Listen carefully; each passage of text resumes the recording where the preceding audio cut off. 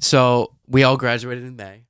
And what has it been like to graduate with a degree in music, move in with your parents, and start a record label with your 3 best friends without knowing you have a steady income? This is a crazy question. Does anyone want to start or? No. All right, I'll start. Unless you feel strongly about starting. Go for it. So, okay, here's what it's been like.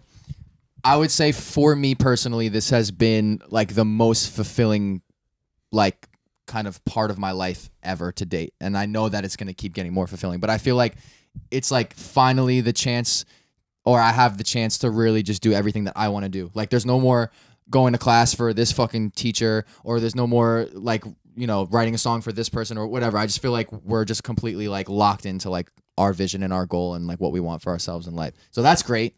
Moving with my parents is not bad.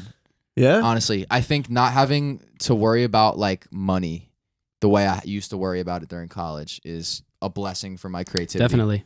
I don't.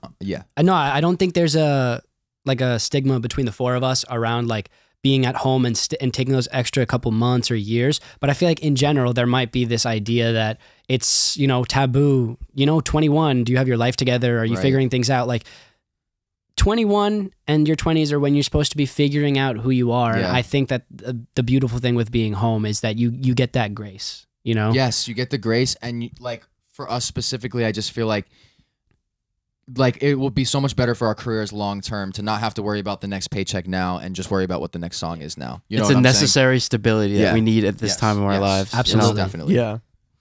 Big shout out to John Jetter, because he kind of put us onto the mindset of like, you don't really have the money now, but you have the time, and you have the energy. Yeah. Right. And so it's kind of that like triangular I love that. sort I of always thing. come back to that too. I always come back to that as well. About that shit. Well, it's like it's the most grounding thing that you could think about, right? Because it's like the 3 things that like make up an artist. You know what I mean? Break this down for me, because I'm not hip to it. Oh, facts. So basically, like when you're in your early 20s, like you, out of the 3 things, time, money, and energy, you have time and you have the energy, right? Yeah. And so the money's not there yet, but don't let the money be the problem, basically, right? Yeah, because you have time and energy, so don't let money be a problem. Don't let money be the thing that gets in the way of your experience. Essentially. Because, so when you become like later, like in your like 28, like 29, 30, you probably start to have money, right? You probably found money, but like now you're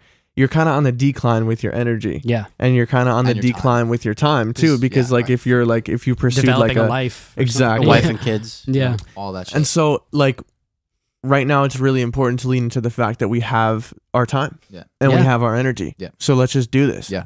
Like the Europe trip, bro, that we both got to experience, not together, but separately. That shit drained my bank account, but I didn't give a fuck, because like in 15 years I can't just drop everything and go to Europe for a month. You know what I'm saying? Because I just won't have time. I have too many responsibilities, and I'll have more than enough money to do it, and I won't be able to do it because of that. Yeah. You know what I'm saying? I never thought about it in like a lifestyle way, or like a leisurely activity way. I've always thought about it through the lens of like work and career. You know what I mean? Europe in general. That's no, this triangle thing. Oh. Which is interesting that you say it like I think that. it's both. I remember like when I first heard John Jetter say this, it was in a master class, and Alexander Hippert, shout out Alex, was talking about like I want to go to London because they were like screening like a film that he had written the score for, but he was like, I'm not sure, and then Jetter gave that advice. He was like, go to London. Like I wouldn't be able to go to London right now because I have just responsibilities. I have too many responsibilities. That's cool. Like That's even if you don't have the money, just go. Like you'll figure it out. Right. You know? And Alex is also the type of person where like he comes back and like gets right back to work. Yeah, you know what I mean? Yeah.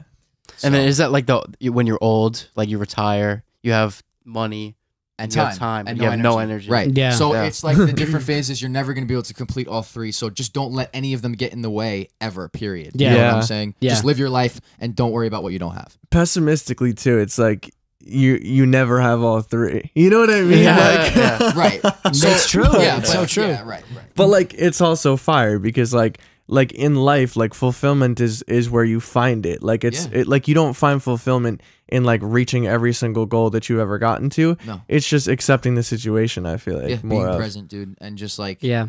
like fucking wealth of experience. Wealth is of a real thing. experience. You know what dude. I'm saying? Yeah. Yes. And like my mom will bust my balls a bit. She's like, Nick, you're broke. I'm like, I know that. Yeah. But talk to me about your week, mom. What did you do this week? You know what I mean? Like, not to out my mom. She's like, oh, I woke up, I went to work, I came home. Right. Mm. You know what I mean? Yeah. Like, Sure. my fucking week, dude, is so much more exciting. It's so much more interesting. I'm having so much more fun. Like, and I'm doing what I fucking love. And I have like $3 or $4 in my bank account right now. Yeah. You know what I mean? And that's enough for That's wealth of a experience, bundle dude. at McDonald's. Yes, right. Right. You could eat for a Inflation whole bundle. 6 hours. Right. All for that. Yeah, Right. no, I love that. Yeah. I got a shout. I hate to be that boyfriend. I got a shout out Elise for saying this week. She was talking about her 401k and she was like, "Why the fuck am I putting money into my 401k when I want to spend this money right now? What if I'm dead at 60?"